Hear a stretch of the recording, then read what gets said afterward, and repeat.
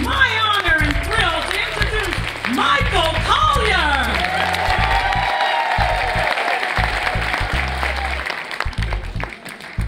How y'all doing? Energy still up? Okay, all right. I know some of y'all wonder why I get this big old coat on. And if you're here for Peter or you one of the Peter people, if Peter's watching this on tape, don't be upset. I had this coat 22 years. I didn't know about Peter back then, and shit cost a lot, so I ain't gonna throw it out or bury it or no shit like that.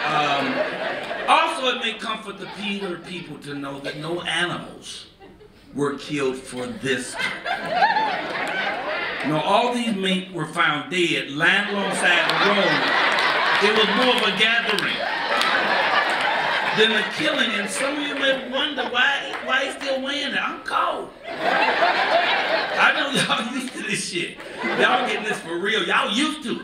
I just came here yesterday. From my house, 82 degrees. Yesterday, I was sitting with my feet in the water at the pool outside. When I stepped off that plane yesterday, and that air shot up my ass. I screamed like a little girl. Ah! I just screamed.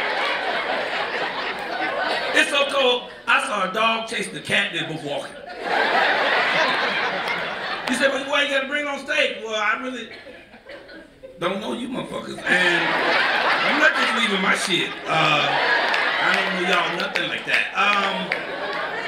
I love, before I get started, how the artists before me, I like to honor and salute them. You're great, great, great artists. All of you come up and tell you what they like, you know. Satori says she loves punctuality, you know, and told me I was supposed to be coming here at 6:45. Car got to me 6:55. I got here about 7:10. Did the rehearsal, supposed to happen at 7:36, and we started, show supposed to start at 8, we started right at 8:16. So, and I like that she enunciated what she liked, you know. She liked punctuality, Karen like a big old dick. Dame got 2 wives, so she probably wanted a big old dick. But she loves life, and you guys came up here and did the damn thing. Give us a big round of applause for all the artists that appeared before me. I use this stage because I am honored to stand on the stage that the great Dick Gregory stood on. Dick Gregory was the truth. He was amazing, and when I came, this is the first time I've ever done storytelling, so I thank you for allowing me this, Satori. I came with my friend because I was in town doing a comedy show, and Dick was here, and he said, Michael, I'm doing storytelling, so I came over to watch, and I sat right behind him as he sat there, and then he came on the stage and did that thing, and I was like, oh, I have got to do this, and you made a dream come true by bringing me. I'm gonna take the coat off, but I'm not gonna, I'm just leaving.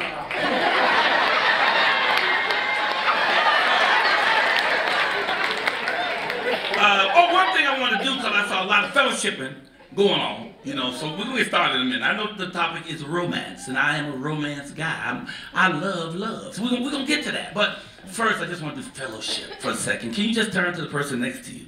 Turn to that person and touch the person next to you and say, don't touch me. Don't touch me. You don't know me like that. Lady, if you don't get your hands off me, you better. Just don't touch me like that.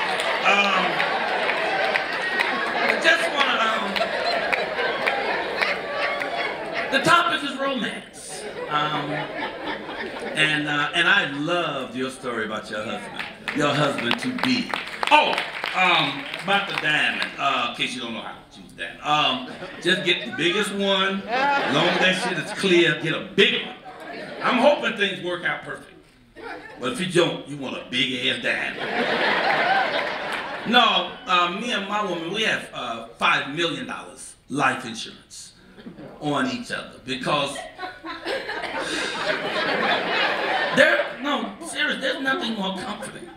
If you lose your loved one, there's nothing more comforting in your time of sorrow than some cold cash. Let me tell you that. If I die, my woman's a shopper. I can tell you that right now. She's a shopper. My woman could smell a clearance. That's 40% Please just start walking.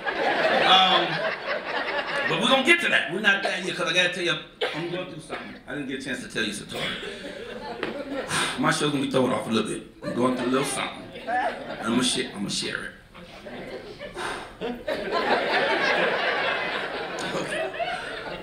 I'm bloated. Okay, now, I'm not, hey, I ain't the only motherfucker. Don't make me point. I'm not the only one in here bloated. Some of you don't even know it. Just snuck up on your ass. All of a sudden your shit is tight and you don't know what happened. Some of you sitting here don't know you're bloated. Let me give you a way of telling if you gained weight. If you can see the inside of your pants pocket, you start to gain weight. If the pleats in your pants deplete, you starting to gain weight. Big dude, you see me talking to you. That elastic in your drawers roll over a little bit. You starting to gain weight. Now me, I know my problem. It's food. I want to take an opportunity to thank a man, Chef. What was his name? Chef Rod. What's Donald's last name? Stuttervin. Chef Donald Stuttervin. He has a restaurant here called 1917. If you have an opportunity, go there. The food was it amazing? We ate there this morning. It was the food was off the chain. He made an omelet and then gave it to me for free. People, free food tastes better than regular food. I don't know if it's the ingredients or the preparation. I don't even put no seasoning in free food. I just eat it quick before somebody changes their mind. And I met him at the Griot, which is amazing. If you ever been to the Club Griot, you want to go over there. It's amazing. They're rolling vinyl. They're playing albums, man. And the people who ain't hip don't know, but that's the hottest thing right now. Albums are coming back. Get you a turntable. Albums and hearing the music in its purest form like that is off the chain. You walk in there, they have the coldest music, nicest people. Our husband bought me a t-shirt, gave me a t-shirt. Free, once again, free shit. And then the guy from the restaurant bought me another one because I had to get one because Griot, as you know, is a storyteller. And all this is full circle because here we are. Here to tell stories in a storytelling forum. And it was just, all of it it all just came together. So I thank you, I thank you, I thank you. I know why I'm bloated. No, because I hate the liars. You know, the liars. Oh, on my fat. On big bone. Motherfucker, your bone ain't no bigger than nobody else's bone. Now you got some big ass meat wrapped around the bone. Act like it is what it is. It was the food. I know it is for me, because you folks, y'all got a store, restaurant around the country I keep going to. It's killing me. It's called, excuse me. My dog, come on, talk. You gotta stop that. Thank you. It's called Cracker Barrel. Anybody ever eat Cracker Barrel? I love Cracker Barrel. Now, at first, I wasn't going to a motherfucking restaurant called Cracker Barrel, okay? I'm from Chicago's Project, Southside. Robert Teller, home 1415 South State Apartment 909. Now, where I come from, we don't fuck around with no cracker and a barrel full of cracker. That's a whole lot of motherfucking cracker. So when they said we going to Cracker Barrel, I said, I ain't going to Cracker Barrel. He said, yeah. I said, I ain't going to the Cracker Barrel, because I feel like that. If they call it Cracker Barrel, it's going to be a bunch of white folk saying negative stuff about the black folk. It's the opposite. These folks so nice at Cracker Barrel, you think they up to some shit, you hear me? As soon as you walk through the door, how you doing? How you doing? They do listen, if you gonna go to Cracker Barrel restaurant, walk fast, okay?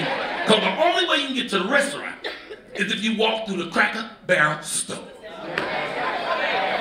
Man. The Cracker Barrel store has every type of candy known to man. They got sugar baby and sugar daddy. They got moon pies in a goddamn box. Anybody ever had the blueberry pancake from Cracker Barrel? Woo! The blueberry's so plump and juicy, you bite into them and the juice squeak inside your mouth. And the pancake's so light and fluffy, you got to put syrup on them to keep them motherfuckers from floating to the sea. Now I'm working on it. I don't believe in complaining about things unless you're gonna do something about that thing. So I hired myself a nutritionist. Yeah, first thing he had me to take all the white out of my diet. No salt, no sugar, no flour, no white people. Then he got me jumping rope. Anybody jump rope? Next time? Anybody jump? See, when you jump rope, it tightens up your whole body. You jump rope for 10 minutes, it's the equivalency of 30 minutes of jogging. I've had my rope 13 weeks. I ain't fucking touch it, but I believe it. I believe it. But here's the thing I'm doing. Look here. This is what I'm doing that's really, listen, this is what I'm doing that's really heavy.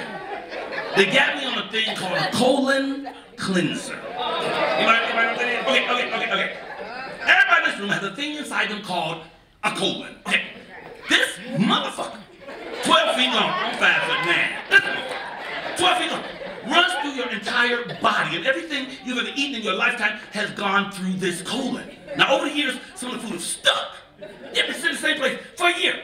Sir, at your house, you got a sink. Okay, the pipe goes under the sink. Water goes through the pipe. Sediment sticks to the side. Okay, basically, technically, everybody in this room, full of shit right now. Okay, just full of shit. Now, the only way to move the shit along is with a colon cleanser. Now, the one they got me on is called a super cleanser. I don't even call it that. I call it shit quick, okay? Because I'm shitting 10 times a day. It's just tender. It's just tender. But here's the good news. Here's the good news. I will not be farting while I'm on this stage. I am terrified of the possibility of a fart. If I think of a fart, I'm going to run the hell out of here because I don't know what's really going to happen. In fact, if all of a sudden I take off running, don't take it personal. It just means I got some shit to do. Now, one more thing, and we're going to get started.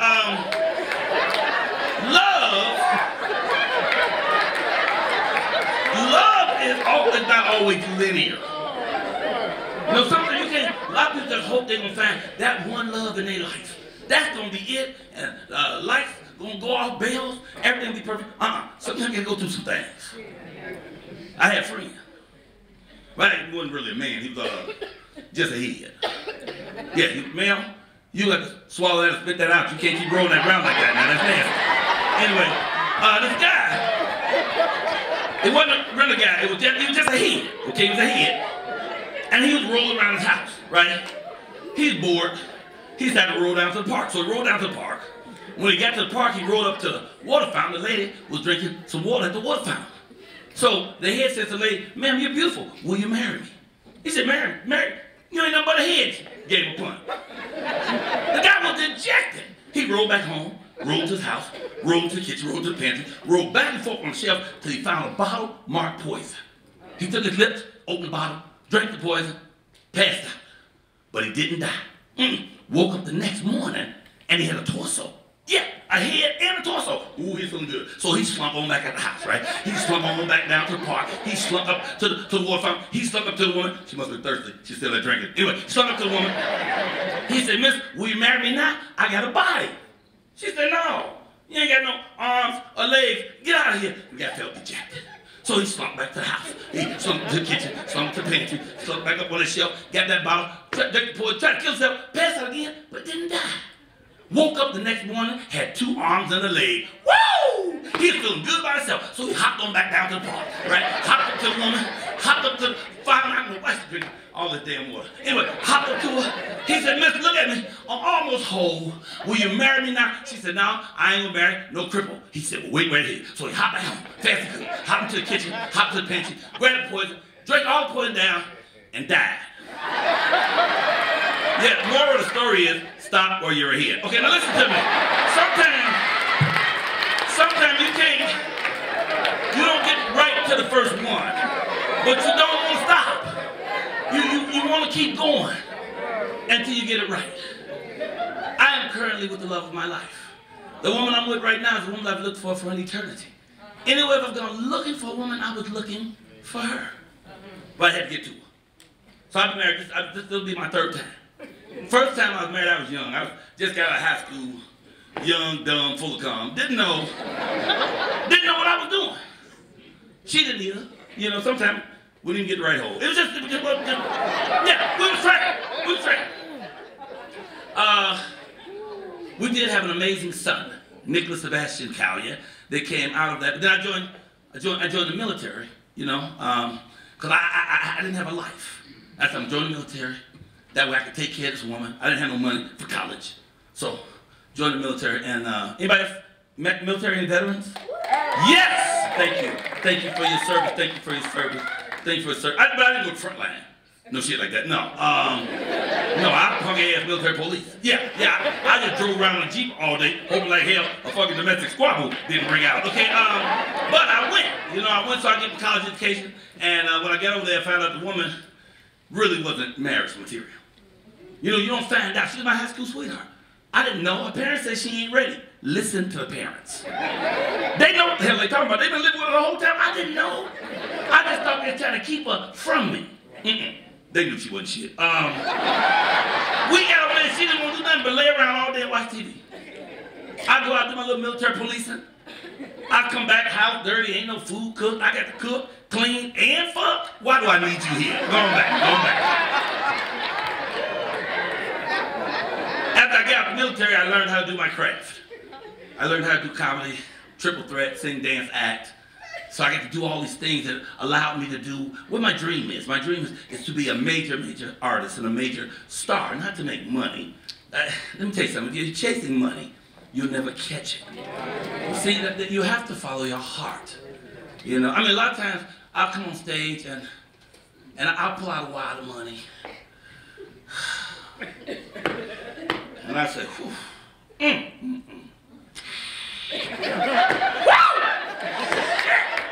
I sure do love you. Now put that back in my pocket. How many people thought that was rude, absurd? Money hurt your ass. Money hurt you because you're scared of money. You ain't be scared of money. Money ain't the root of all evil. Money ain't God. Don't treat it like that. But money is the lubrication of life. Shit, you can't actualize your dreams if your ass can't pay your rent. So it's important. It's important. But you gotta do a thing because you love a thing. The topic is romance. Romance, you get there by a road called love. And the love that I have first is my craft, my art. I want to be the greatest artist I can be because if you follow your heart, then God is your supply. For where does God reside? Except the center of your heart. So the closer you get to your heart, the closer you get to God. And so everything else comes to you. If you do what's in your heart, you don't have to think about money. People will bring you wheelbarrows of money. You won't be able to spend your shit. You won't have no place to put your shit. So you follow your heart. And my heart is the craft. So the craft took me to California, where I wanted to go. You know, I became a street performer in Chicago in 1985, telling jokes, passing a hat. And I get excited because this guy named Eddie Murphy back then was the shit. He was everything. He had the best comedy show, Saturday Night Live. He was a star. He had the biggest movie, Raw, biggest movie film, Raw, doing movies. What the fuck? I have a red leather suit. Anyway, he was getting all that. By just telling jokes. So I gave me some Red Fox albums, went in my mama's basement, and learned jokes. Until I was so good at it, like, man, horses talking to a zebra, rapping to a zebra. Try to pick the zebra up. Find the zebra, say, hey, what do you want? The horse says, you know what I want, baby. Now get over here and take off them pajamas. Woo! I was killing this shit. Just jokes. Just learn little jokes. The waiter, every day this waiter would bring the soup to the man's table and he had his thumb in the damn soup. The man got tired and said, hey! Fuck you keep putting your thumb in my soup. He said, oh! You mean this thumb? Oh, I got arthritis. Yeah, I got arthritis in this thumb. And the doctor said, I gotta keep that thumb warm. Customer said, well, you can stick that thumb up your ass. He said, yeah, that's what I do right before I get the soup. Anyway, so I started learning jokes. Past my hat, and I became like one of the best street performers in Chicago. But then winter came. Nobody tried to hit no jokes on State Street in December. So I packed everything and went to California. So when I got to California, I found Venice Beach. And on Venice Beach, I made my bones. I spent 9 years out there. 5 hours a day, every Saturday, Sunday, telling jokes, past my hat, making 6 figures a year, weekend on. Telling jokes, I was hitting my niche. I was doing the thing I wanted to do. And while I was there, I met the second love of my life. Brooks Jackson. Brooks Jackson was a flight attendant when flight attendants still look like flight attendants. Y'all remember that? They almost look like models. They was young, slim, and sexy. Not no more. No, now you might get Hilda, Maud, Ryan. You don't know who the hell you are. But she was beautiful, sexy, and we hit off right away. In fact, it lasted a long time. We were married for 24 years. We've been together for 28. You know, but it was a good run. But when a thing is over, a thing is over. It didn't get over immediately. You know, I got in a relationship, everything was going good for a long time. Everything was working out, then I started making money. Some of y'all know I won this show called Star Search, and so that gave me a lot of popularity. I mean, because I gave half to the homeless. It wasn't that I won the show, but giving that half to the homeless made everybody come out. So they came out and they saw me on Venice Beach, HBO, so they gave me my own special. So now I'm making money, and I'm building these big houses, I'm with all these stars and stuff, but you know, with money, sometimes. And this time it came in the form of drugs. Oh yeah. Robin Williams said it best. Cocaine is God's way of saying you're making too much goddamn money. Okay, so I mean, it started out simple enough. First I started smoking a little weed, you know, then a little blow, then a little more. Woo! Then I found that pipe and oh! I was getting fucked up. That first blast, woo! It was a motherfucker. It gave you a euphoric spin. You know, you just couldn't wait for the next one. You hit that next one. Woo! Shit! Then paranoia kicked in. Shh. See that?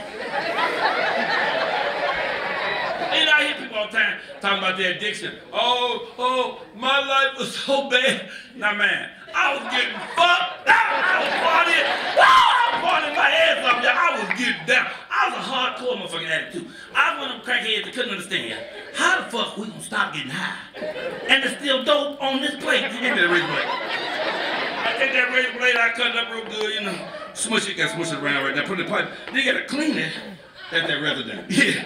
Ooh, I fucking kill for residue. I can make a crack pipe out of anything. Pizza glass, Coca-Cola can, Tampax, car antenna.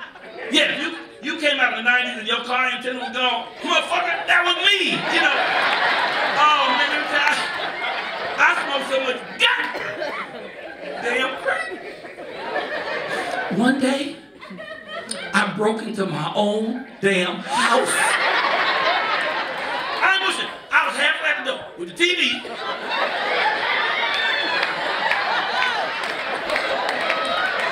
Before I realized it was my damn place. Now, before I broke in, I used to stand outside.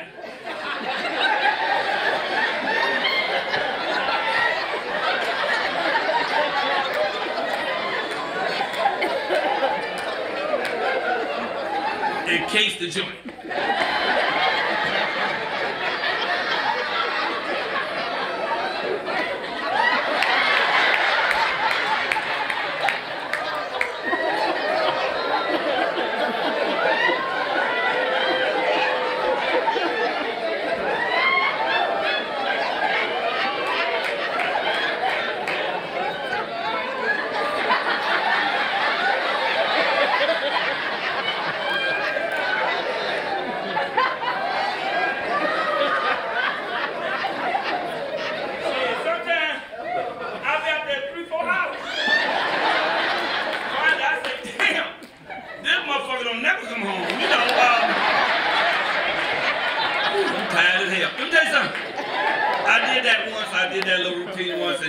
Indiana, around the same time of year, cold, snow up to your ankles. I jumped off the stage, ran straight down the aisle, made a left, shot out the exit door. That motherfucker closed and locked. I was out there about 15 minutes. People thought the funniest shit in the world. I couldn't figure out how to fucking, I almost had double pneumonia, but I got a standing ovation. Anyway, and the drug thing, you know, sort of interfered with my marriage. Things weren't really working out, you know. Things sort of fell off. Love is not always linear. So things sort of fell off. My woman was happy, just relaxing, enjoying the good life, and I wanted more. I wanted more. And I wanted a daughter. You know, when I met my wife, she promised me she'd give me a child. But once we got married, she changed her mind. I found in having these conversations with people, women do that shit a lot. I wanted. I had a son, and I was determined that I'm going to have a daughter, so I went out looking for a woman that's going to be fly, hot, wild like me, and would be willing to give me a daughter. And I found a woman, Denise, and she was awesome, and she wanted to do it. She was doing the same things I was doing, and she was willing to give me this child, and she got pregnant, but it was wrong. I shouldn't have went about it that way. No, sir, I shouldn't have been fucking that woman. What I should have done is taking my wife to a therapist, you know, one of them marriage counselors, told him the situation, so he could have said to her, you need to give him that goddamn baby, like he asked for in the first place, and it wouldn't be no problem. That never happened. What happened was she got pregnant, and I only had one rule, please, whatever we do, we're not gonna hurt Brooks. I'm gonna go to her myself and tell her, you know, that I'm leaving, that I'm coming to you with my baby. But before I could do it, my girlfriend, and let me tell you something, girlfriends, pregnant girlfriends just fuck up happy marriages. Anyway, my girlfriend, I'd like to say I saw that on a t-shirt. That t-shirt belongs to a friend of mine named Corey Holcomb. So when this airs nationally, I don't know nobody say Michael stole Corey Holcomb's joke. The shit just fit right there, so I'm borrowing it. Okay, anyway, and I'm gonna call him tonight and tell him before you motherfuckers do. So anyway, so she got pregnant, and I was gonna tell Brooks myself, I wanted to break it to her gently. But before I get home, my girlfriend, and what I found is an act of betrayal, called first. Left a message on the phone. Ring! Brooks, this is Denise. I'm pregnant with Michael's baby. Click! Okay, well, I guess I had to tell her now. Okay, so I get to the house, and I told her, and she passed out. I ain't never seen nobody pass out. I saw people drop dead, but I ain't never seen nobody pass out. You know, so, anyway. When she woke up and realized what the situation was, she said she'd forgive me if I never saw that woman again and never saw the child. And I had to go for it because I felt guilty and I felt wrong. And I said yes to that, you know, and so we continued on trying to have a life, you know. But what I had broken could never be fixed, you know, so, but we still tried. We put on a good face. I always carried her in the highest possible form, and that's what I think men are supposed to do. You always hold your woman up to the highest form. But still secretly, shit, I was hanging out with the women, getting fucked up. I come in, 3:30 in the morning, shit. I smoked all that crack. I'm sneaking in, I'm trying not to wake her up. Heart pumping fast, sweat like R. Kelly in the playground.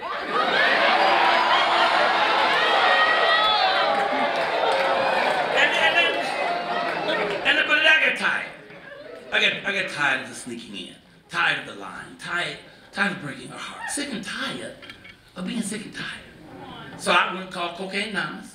Hey, I'm fucked up. And they said, don't worry about it. Come on down. We got a meeting on Saturday. So I came to the meetings and I got into Cocaine Anonymous. So I started getting well. And I did good too for about 8 months. And then I started missing crack. Anybody ever miss crack?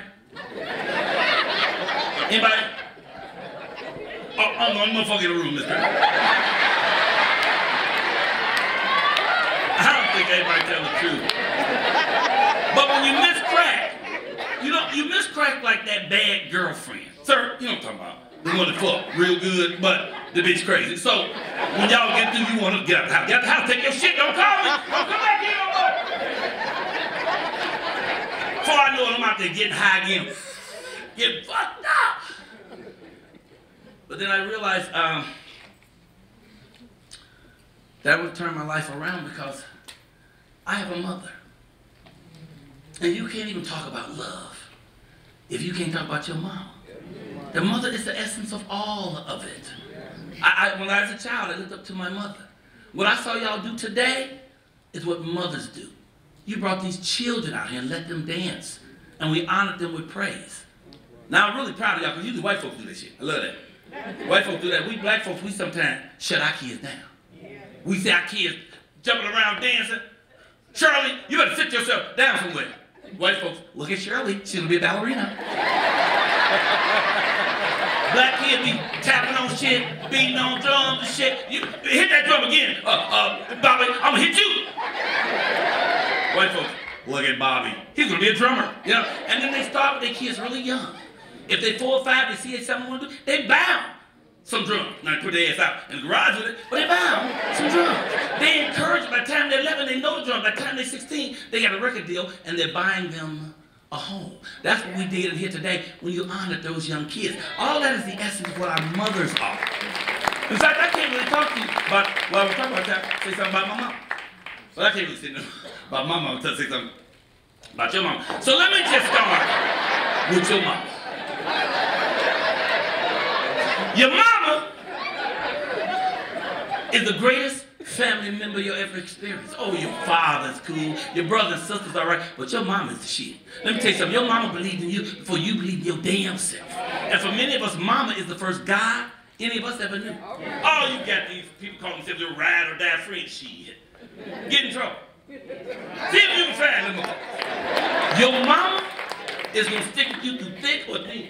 You kill a motherfucker. I'm not talking about no accident. I'm talking about on purpose. Yeah, cut a motherfucker up in a million pieces, make a lampshade out their backbone. Your mama will be the one in court with your crazy ass. She hold the Bible. Oh, my baby didn't do that. You don't know my baby. That was not my mic. My mother is my first hero and my greatest hero. My mama came to these shows when y'all wouldn't come. Wouldn't be but 6 people in the room, my mother would be here. She'd sit over there and laugh while I get up over there, sit down and laugh. Get up over there, sit down and laugh, get up over there, sit down and laugh. Make this shit feel like a crowd. And although she was my best friend and my first hero, most importantly, she was my mother. And she took that very seriously. My mama didn't take no shit. She was 5 foot nothing with a heart of gold and a fist of fury. She wished a motherfucker would. I feared my mother. I wasn't afraid of her. But you know how we say we have a fear of the Lord? That don't mean we scared of God. That means we hold God in high reverence. I held my mother in high reverence. Because I know she wished a motherfucker would. My mama ain't take no shit. She raised 5 men, and she didn't play. My mama invented the backhand lick. Anybody ever had backhand lick? Anybody don't know backhand lick? Okay, backhand lick is when your mama driving the car, and she done told you to knock it off, and you keep on doing it. She slapped the fuck out you. She gets you with all 4 knuckles, and don't even throw the car off. Ah! Say it again. Say it again.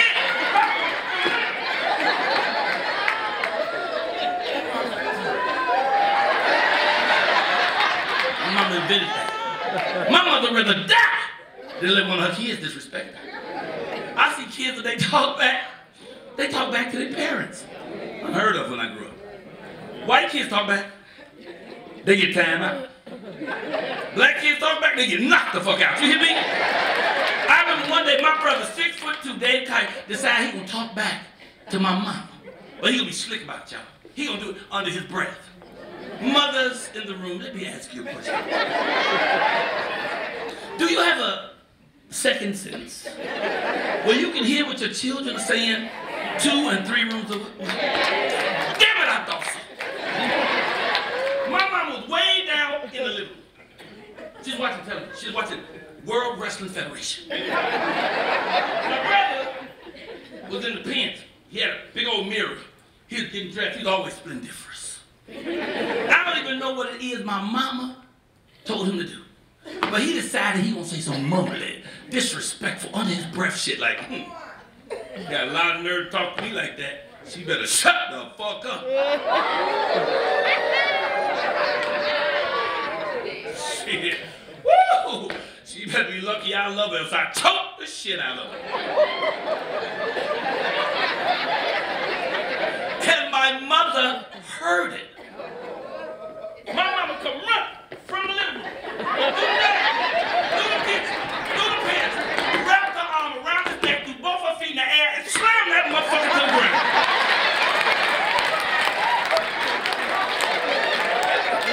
I just started washing the motherfucking dishes, you hear me? No, it wasn't my day. I washed the shit out of them dishes was big as man, yet they weren't.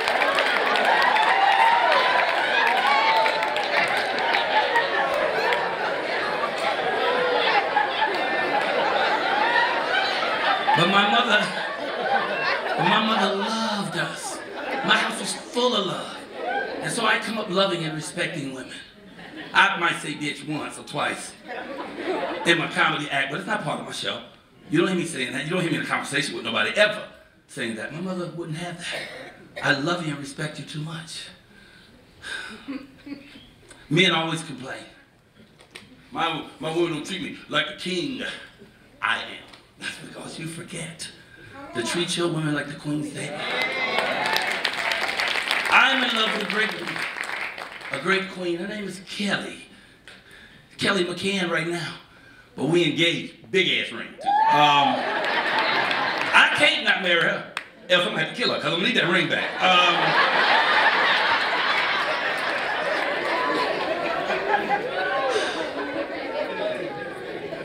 We're almost there, people. Not at Kelly yet, but almost. The young lady had a beautiful daughter for me. The daughter turned 7. And I had to go back to Brooks because I had promised I would never see this woman or see that child. So I had to go to my church, Agape, in Los Angeles, Reverend Michael Beckwith. And I heard you say something about religion and spirit. I'm not religious either, I'm spiritual. For me, the difference is religious people seem to think there's a hell. Spiritual people have already been there several times. So I went to Michael Beckwith and I said, brother, I made a promise and I have this child and I promised I would never see the baby again. And he said, brother, that's not a promise you can make. You need to go home and tell your wife that you have a child and you're going to honor that baby and raise that child and be a father. And that's what I did. And when I did that, guess what? She understood. She didn't do that because she's a bad person. That was a knee-jerk reaction from her being hurt, from my betrayal of her. And so I had a chance to raise my child, and we still, my wife and I, had more of a friendship than a relationship. The relationship really wasn't there anymore. Remember, people, everything is about communications and relationships. How you communicate with people and how you relate with them will determine how you get along and how it gels. So we were friends, but the relationship was gone. We weren't really there like that. And this is when I met my queen, my true queen, the one I've looked for an eternity. Her name is Kelly. In fact, I met her at church. And I wasn't even looking for nobody. I thought they were doing my shit, hustling, passing out flyers. No, I'm a hustler. I tell some jokes, but I sell shit way better than I tell jokes. I sell some shit. I don't know what kind of show I had, but I had a stack full of flyers. I'm passing them out, and I saw her. Her eyes are green. She has dreadlocks to her waist. And she reminded me a lot of my mother. She's my mother's same height. She even has the high cheekbones. My mother had high cheekbones. And she wasn't light skinned, she's light brown. And she had good hair. You know, black folks think when they got high cheekbones and good hair, they got some Indian, you know. A lot of black people got high cheekbones and good hair, don't have any of them. Now, that don't mean the Indian didn't sneak in and fuck with my grandparents. I'm just saying to acknowledge there wasn't nobody there. But she reminded me of my mother and her look, but she's different from me. She's different as night and day. First of all, she's a vegetarian, and I'm not. No, hell no. People, we got to eat these animals. We got to eat these animals, people. I love chicken. Most black people, if they're not vegetarians, they love chicken. Now, see, a thing ain't a stereotype. If it's true, we love chicken. Right, but let me tell you, they have a thing called mad cow disease. Black people ain't say shit. That thing called swine flu. We ain't said motherfucking thing. Let them fuck with them chickens. It's gonna be an uprising and a revolution. People, when I eat a chicken, I am doing the Lord's work. Let me explain myself. God created everything with purpose. What's the purpose of a chicken if it's not to eat the chicken? Chicken ain't gonna do shit for you. Chicken can't bring in newspaper. Chicken can't protect your house. You can't even make a fucking chicken coat. You can't do shit with a chicken but eat the chicken. When I eat a chicken, the Lord smiles. But my woman, she ain't having any of that. Kelly will not eat anything that ever had a heart or a face. She rationalizes that she doesn't want something to scream out in terror just so she can have a sandwich. And I get that. I get that, you know, because I had an experience at a Wolfgang Puck restaurant. Have you ever eaten? Anybody ever eaten Wolfgang Puck restaurant? I went to Wolfgang Puck restaurant, nice one too. Chinois. And you could sit right at the counter and watch them make the food.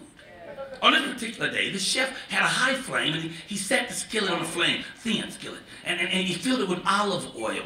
Very healthy, olive oil. Then he took a live crab and set it in that hot oil. And it screamed out and died. I thought it was cruel as shit. I've never seen it in my life. But when I dipped it in that sauce, side on the coleslaw, please. You know,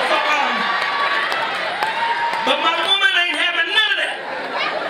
My woman won't let me kill anything that's crawling in the house.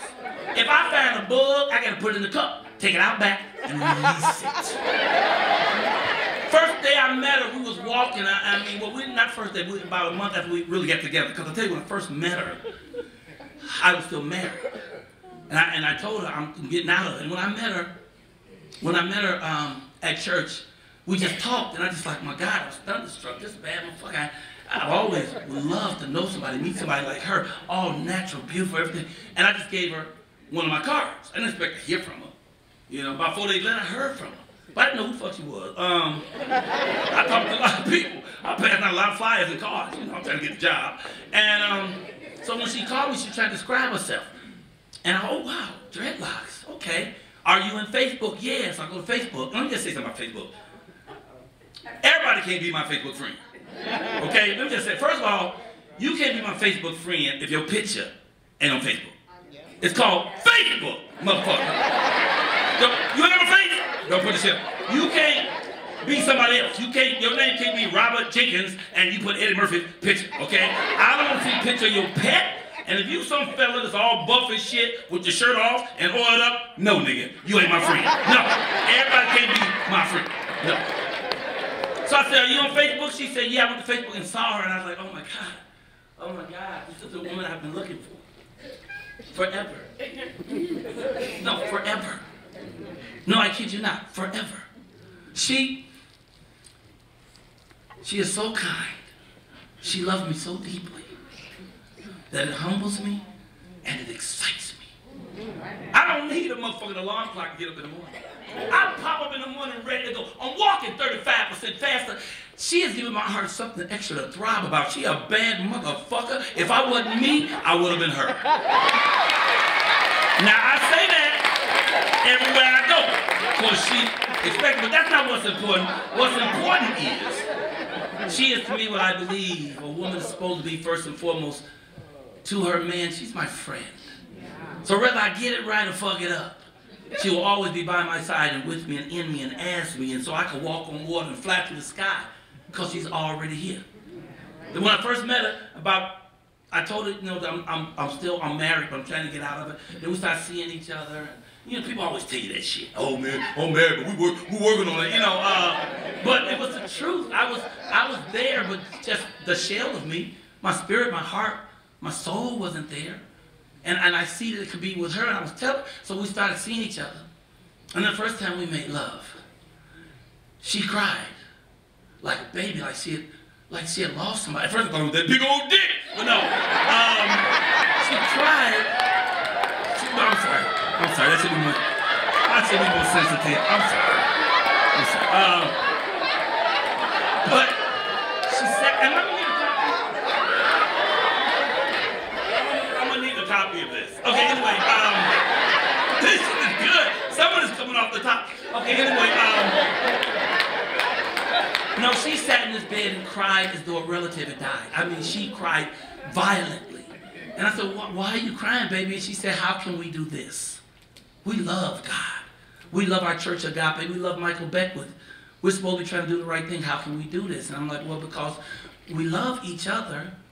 But I'm in a situation that I gotta get out of. I've been with this woman 28 years, married for 24. I'm not just gonna kick her to the motherfucking curb. You're on your own. I've done everything for her. I've raised all the money. I gotta make sure she's okay. That might take me about 2 years. And she's like, well, I'll try to wait, but I'm not sure. About 6 weeks later, I was like, you know what? I don't think it's gonna take no 2 years. About a week after that, I was like, shit, this ain't gonna last till June, okay? I'm not gonna...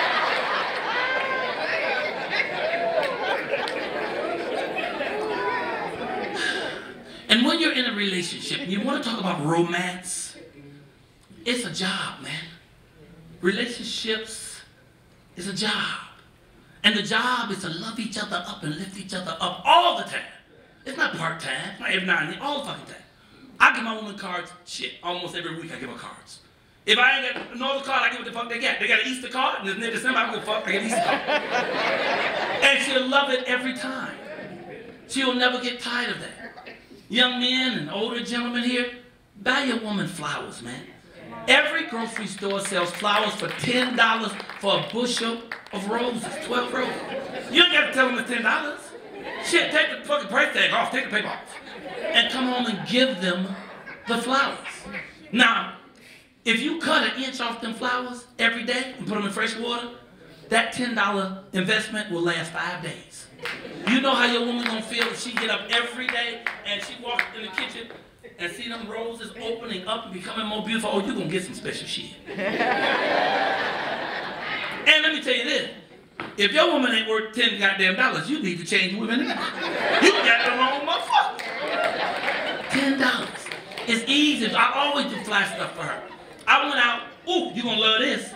I went and got a chef to come and cook for us a lunch, okay? To do a vegetarian lunch for my queen. And I said, first of all, don't come in your damn street clothes, okay? You need to wear your cooking smock, your hat. You know, you got an assistant, bring your assistant. Don't bring that shit here cooked. It's a kitchen. You come over here to do some chefing, okay? So we laid the table out and everything. She printed a beautiful menu with the meals on it, you know, and then she even put on the back the ingredient of everything because she know my woman's a vegan. And my woman's real, oh gosh, she's real touchy. I'm scared. In restaurants, I'm terrified. The shit she be saying, the waiters, I know they gonna fuck us up. I mean, she just every damn question. Is there cream in the cream? Yeah, bitch, is cream in the cream.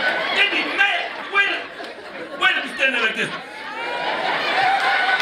And I keep telling people, please, don't play with people who have to bring you your food. Y'all used the word dick several times. I'm not gonna say I put my dick in most salad. Oh, I'll give a whole new meaning to cream cheese. Let me tell you something. Don't play with your waiter. She played with the waiter.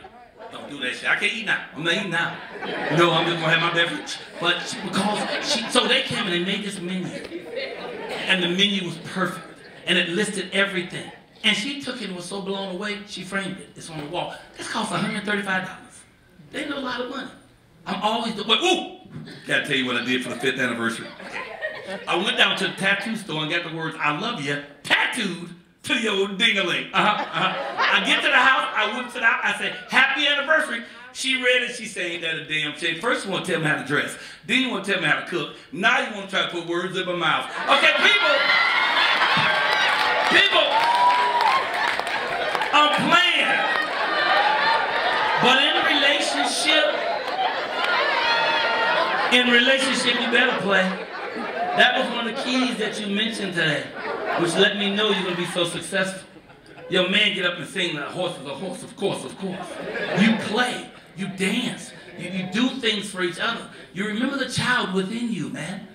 And you share and you love each other up for no other reason. There don't have to be no birthday and that shit. Just because you woke up and when I wake up and see my queen, I'm in heaven. If she smiles at me, I'm done. Stick a fork in me. I'm done. That's why the first thing I do when I get up in the morning is I say my prayers. Well, I brush my teeth first because I don't like to talk to God with a dirty mouth. But then I pray, but my prayers are always prayers of gratitude. I'm not begging, "Oh God, give me that, give me that." I'm not begging God for anything. God wants me to have what I want to have. That's why you have to be careful what you ask for. Because the universe is going to give it to you. So I don't get up begging for this and that. I get up saying, "Thank you, God." You know what? God woke me up this morning. He didn't have to do that for me. That was pretty damn nice. And I'm awfully grateful for that. But then I thank him for my queen, man. Because it's about balance. In the Hebrew faith, they have a book called Talmud. Talmud said that God created all souls is perfect halves. And when you find your half, it's called a bashirta. If it's a man, it's your bashirt. Once you find your halves, you become whole. And your heart sings a royal song, and you never have to look again. And people say, well, was that true? How come so many divorces? But you didn't find your bashirta. You just settled for some shit that was close. I have found my bashirta. I have found the woman who makes my heart sing a royal song. So I don't have to go looking nowhere. I ain't interested no more. Everything I want is where I reside. All she has to do is look at me, and I'm done. I call her and hear her voice. I'm through. I'm through. I'm thinking of some shit right now that I can do for her right this minute while I'm talking to you. I be shopping for her all the time. She be tired of me. Where am I gonna put it? Let me tell you something. I bought a fucking bear, a teddy bear this big. She made me sit in the garage. Where we gonna put it? Cause I'm bringing shit home every day. And what is she doing? The same thing. Loving me back, loving me up, lifting me up, remembering this God first, having fun with life, kicking what. You're supposed to live this life. You're really supposed to eat what you want to eat. Fuck. When you want to. Get in the water. If you don't swim, goddamn, walk out there. Live this life, man. And when you can find your perfect mate, Satori, which I think you've done, Karen, dang, did you do it? You did it twice. Okay. She said 2 wives. Shit, I don't know. I'm just working with what I got here. When you find the one, then life becomes a royal dance. Don't live your life being sorrowful. Don't be regretful. God created us to have a great time, to live this life. Anybody tell you that you got to suffer for God? They a motherfucking lie. They lying. God ain't never said that. There's no Bible that says that. Show me that shit. God didn't say that. We don't have to suffer. Everything we have is on this planet. Once we learn to start loving each other and giving to each other, there'll be so much for everybody that we'll have to store things away. It's about love, and love is God. The word is interchangeable, and if you want it, you have to be it. A lot of people want to be your friend, but they want a friend, but they don't know how to be one. Well, I don't know if I don't have no friend, because motherfucker, you don't know how to be one. You have to be kind to get kind. You have to be love to get love. And when you find the right one, Satori, Karen, dang, when you find the right one, nurture them, love them, hold them, squeeze them all the time. Be thinking tonight, what can I do for them tomorrow? This gonna blow their mind, it's gonna surprise them. Write a love note with soap on the mirror. I'm gonna lick the shit out of you tonight. You ain't even got to do it. Put it on the mirror anyway, see some shit come out. So, in closing,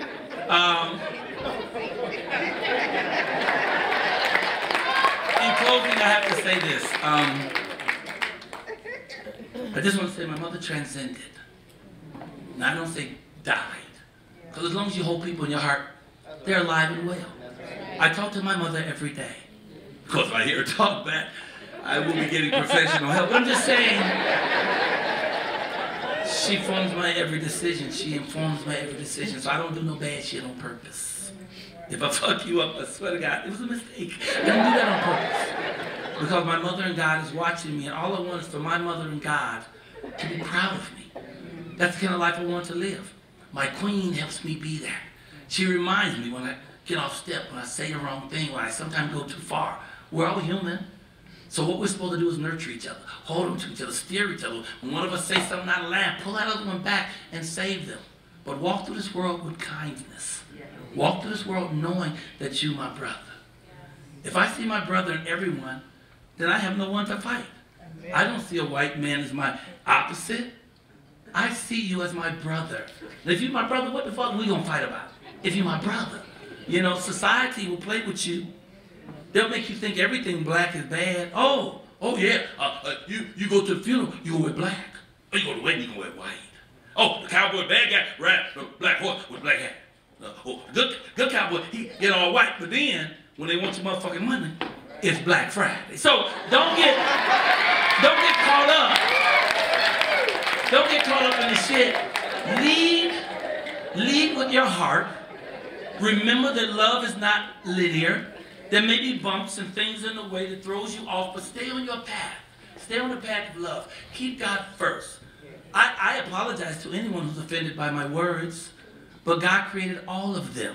Every one of them. And he knows my heart. God knows what I'm talking about. And let me tell you, we agreed that motherfucker is motherfucker. In the beginning, we didn't even have words. A rock was a river. I got river. We all agree, I got river. Then somebody say shit, why don't we call it a chill? And so we agreed to these words. But to label them good or bad, you ain't gonna find no word and no religious doctrine which breaks down what's the bad words and the good words. That's people trying to control you. If I have been able to deliver my message, it does not matter what the words are. Either you got it or you didn't. And if you did, you had a good time, you learned something, you had fun. And if you didn't, God bless you anyway, because I'm gonna keep on saying this shit because they pay me too much money to stop.